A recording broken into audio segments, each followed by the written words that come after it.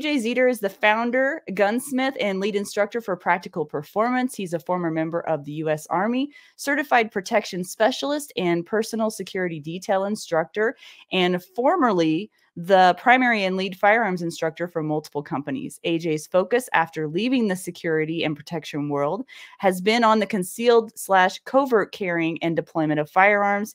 He is a USPSA master in single stack division, as well as a multi-division master in IDPA. And he also holds several expert and master ratings in multiple firearms disciplines, including pistol, carbine, and precision rifle.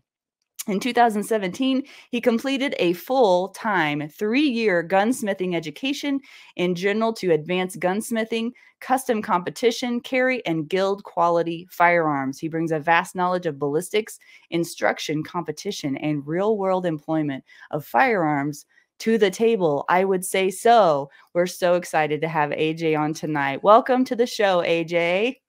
Thank you, Laura. Thank you for having me. You are now my new hype person.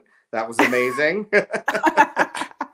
Well, I don't know where the energy comes from this week, but I'm so glad to have it back. There's been a few weeks in the past that I've been dragging a little bit, so it's good to have some energy back tonight.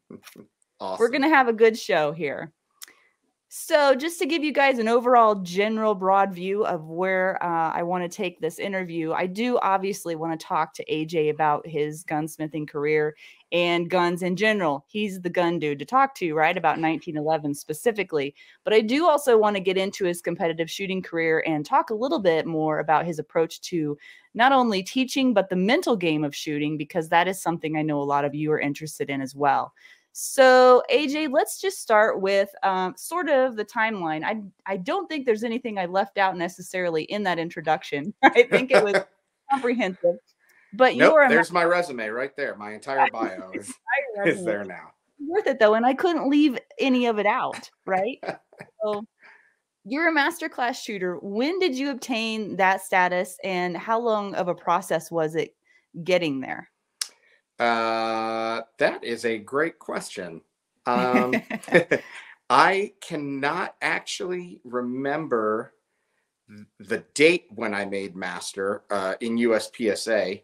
I think it was 2018 or 2019. I made master class, and yeah, quite the process. Since I had been shooting basically competitively since 2014, I believe. So it took me that long, however many years, 5 years, 6 years ish, in order to make masterclass. And it was hard. Well, it wouldn't be so sweet if it only took, 30 days for you to get to that level, right? I mean,